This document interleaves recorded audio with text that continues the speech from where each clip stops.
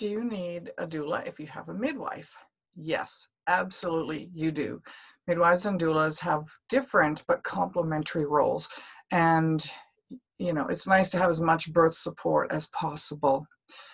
So the reasons why I recommend you have both, the midwife is your medical care provider.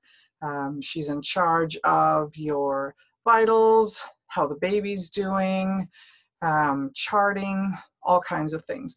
Doulas do non-medical support and comfort measures. In early labor, usually your midwife joins you around active labor. In early labor, you can call your doula either to provide text or phone support or in-person support. In an area where there's a low supply of midwives, there might be staff reasons for you to end up at the hospital and just get put into the OB pool. Lots of the OBs in this area are lovely, but you haven't met them. And if you go in there without your doula and without your midwife, there you might feel really unsupported. They come in right at the end to catch your baby.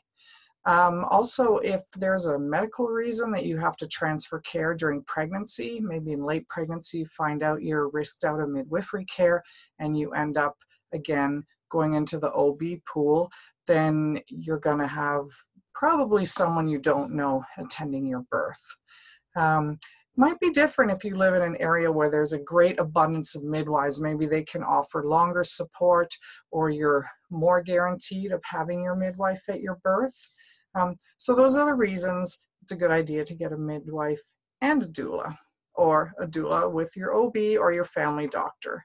I'm Angie. You can check out lots of information about birth education, birth support, all kinds of little tips and tricks at angieevans.ca. Thanks for watching.